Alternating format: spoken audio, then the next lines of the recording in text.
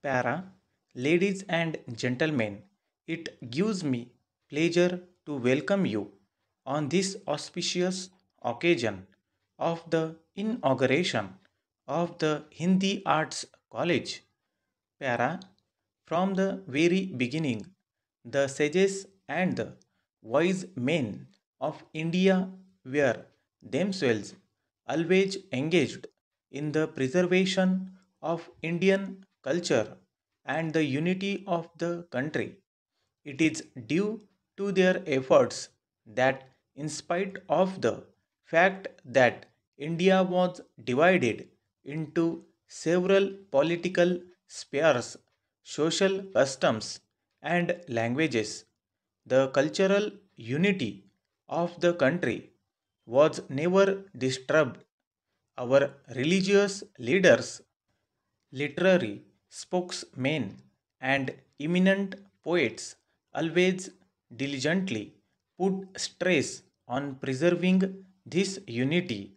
In olden times, Sanskrit achieved a significant position, being the language spoken and understood by our religious guides and men of letters throughout India, and in a way helped in saving the religious and cultural unity of the country. It is a good sign that our country is even now striving constantly to keep up that unity. Para, during the last 150 years, for the sake of running the administration, the English language was in use as a common vehicle for exchange of ideas between persons speaking the different languages of our country. English is, however, understood only by a limited number of persons who may be called well educated. Therefore, in a vast country like India, where several languages entirely different from each other are prevalent, it is very necessary that there should be one common language for the interchange of views and for keeping up healthy intercourse amongst the people. There could be no difference of opinion in this matter.